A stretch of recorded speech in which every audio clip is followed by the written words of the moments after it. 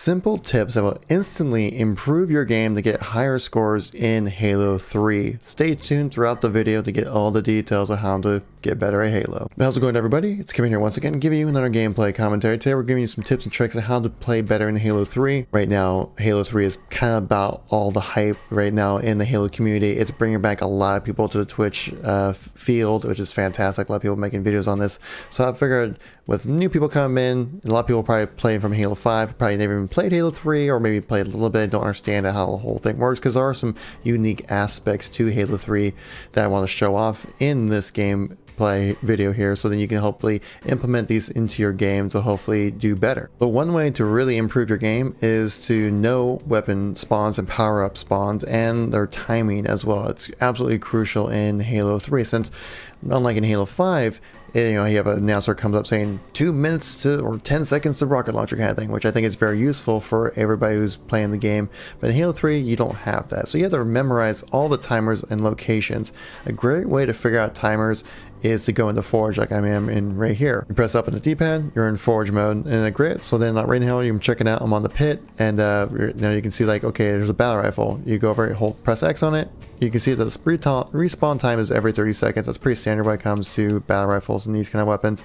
But you can see right here, here's a rocket launcher, and the respawn timer on that is 180 seconds, so 3 minutes. So you have to know exactly when those rockets get picked up and when to be there when they, you know, going to be spawning up again. They spawn up again every 3 minutes as well. At least I believe that's all it is for like the hardcore playlist. It might be due to whenever dropped is the last time it will spawn up, or when the respawn timer starts. But it's saying like keep an eye on like those timer moments, like at like 9:45, and then also like 5:45 as well, like a very important times as well to keep an eye out for power weapons. Sniper rifle here, you can see 120 seconds, so 2 minutes spawn time on that. These are pretty standard spawn times as well, so you can pretty much, whenever you play a map, you can know that these are pretty much going to be the general spawn times for like a power up. 3 minutes, sniper rifle is 2 minutes, and I believe shotgun is also 2 minutes as well. That's pretty standard for every map in Halo 3. So, and it's whenever that weapon is dropped, that's when that timer starts. So spawn times can be pretty messy when it comes to casual play. I know that with a hardcore playlist that the timer is a little bit more set to be every 3 minutes. It's spawning every 2 minutes. So you're jumping between those two rules, but I'm kind of focusing more on just like social slayer aspect, because that's what most people are going to be playing. But yeah, to summarize, know your spawn times, know your spawn locations. That will help you out intensely when it comes to your, you know, your standard social slayer matches. I mean, I can get like a 2-to-1 KD almost every game just knowing how to play the game, knowing weapon pickups and spawn times, and, you know, weapon and power up locations as well. So definitely want to keep that in mind for your gameplay. Another very crucial tip for beginners or people who might not have played Halo 3 in a long time, that Halo 3 uses projectile hit registration. That means that your bullets have to travel through time to hit your opponent, not like in Halo 2 or in Halo 5 or in Halo 4 as well, where the bullets will go exactly where you're shooting. In this game, you have to lead your shots, much like, say, if you ever play like a game like Battlefield or any of the battle royale games like PUBG, Fortnite. They all use projectile weaponry, and that's what Halo 3 uses as well. So you want to kind of lead your shots left and right a little bit in strafing. In this gunfight, I show you a perfect example of what I'm talking about. So this, I'm over here in BR3, guy goes over to S2, and I'm trying to pick him off at range. And you can see how my reticle, it goes off the character's aim, but I'm still hitting him, as you can see right here. So I'll pick up the battle rifle, I see the guy over here. Look where I'm aiming right over here. I already hit this guy, looks like for like 3 shots, and look at where my reticle is. But that's just because I'm strafing him one way, he's strafing another way. I had to lead my shots, and that's how I'm able to clean up this guy super quick. As you can see, like my reticle wasn't really necessarily on the guy much at all, really. Let's kind of slow this down here so you can kind of see a better idea. So 3-shot hit right there. And next shot, I lead my shots a little bit to the left, I hit him again. And the next shot, I kind of aim him straight ahead because he didn't really move. Last one, a little bit of a lead on that one as well. And I'm able to pick him off.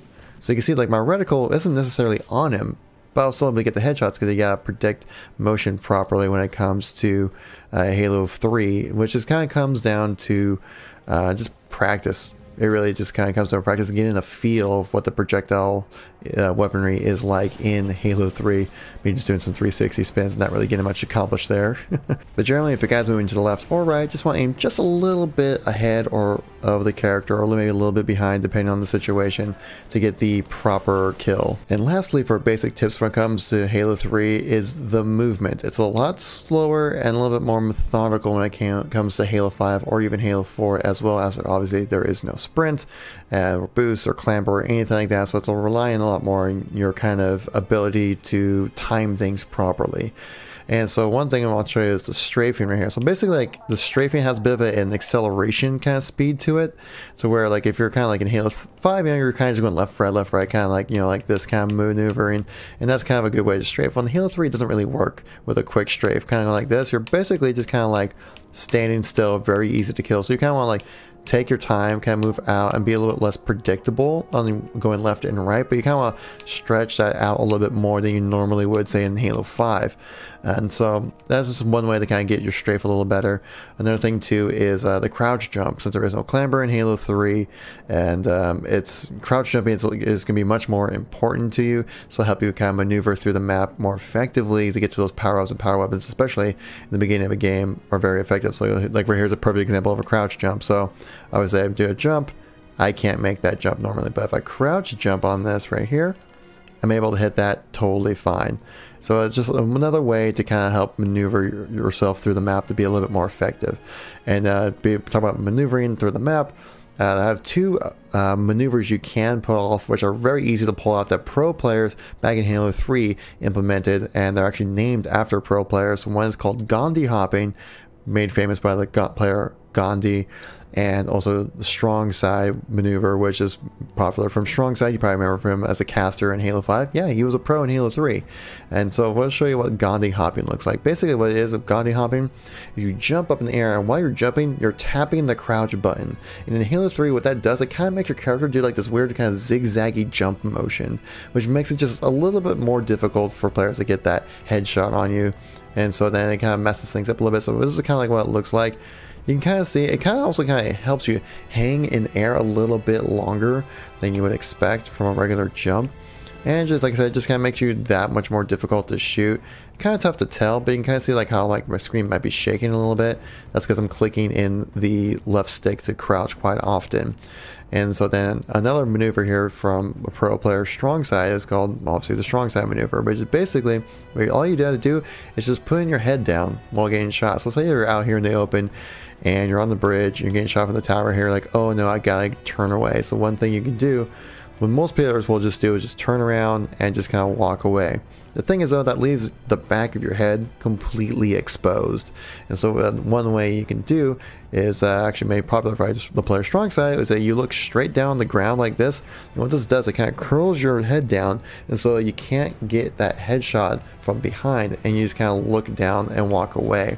This does involve a little bit more comfortable maneuvering abilities from yourself and better map knowledge. So then you can kind of just like look down the map and kind of just know exactly where to go, so you don't like walk into the wall like I'm doing right here. You know, you can kind of see, okay, well, I kind of know how these patterns on the floor work, so I just know I need to cross this double yellow line and I'll be totally fine. So it kind of comes down to that kind of maneuvers, but definitely Gandhi hopping and strong sighting is very important. You can actually combine the two together like this. You can see how my legs are kind of jumping up and down.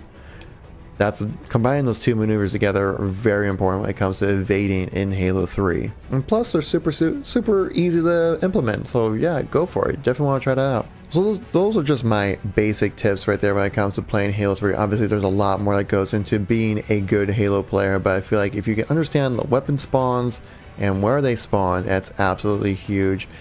Being able to maneuver through the map properly, using crouch jump properly, Gandhi hopping, strong side maneuvers, which are very easy to implement and will help you out a lot. And knowing to lead your shot, because these weapons are projectile in Halo 3, and so you have to just kind of get a feel to understand the projectile, how you have to lead your shots. I suggest just going to Team Slayer, playing a lot, going some customs, and playing with your friends is a great way to kind of understand the feel of the game, because it definitely has that kind of aspect to Halo 3, which kind of increases that skill gap a little bit more. But yeah, if you guys enjoyed this kind of video and want to see more like it, make sure to tap that like button. It greatly helps out the channel, greatly helps out the video, get more notoriety, so more people get to stay in the know when it comes to being a better Halo player, just on the basic levels. So kind of like think of this video as just kind of like a Halo 3 for dummies kind of thing. If you have your own tips about Halo 3, make sure to leave in the comment section down below. There's plenty of stuff to learn about in Halo 3 that we can all benefit from, so I like to read all the comments and try to reply to most of them as well. Maybe enough tips can be brought up in the comment section that I can maybe make another video on it, which would be fantastic. And if you're new to the channel and want to stay up to date with anything Halo related, make sure to tap subscribe with the bell to keep you notified whenever we do anything awesome on the channel, which is going to be every time. But anyways guys, thank you so much for watching. I greatly appreciate it. If you're new to the channel or miss anything from me, check out the videos on the screen right over here. And I'll catch you all in the next video.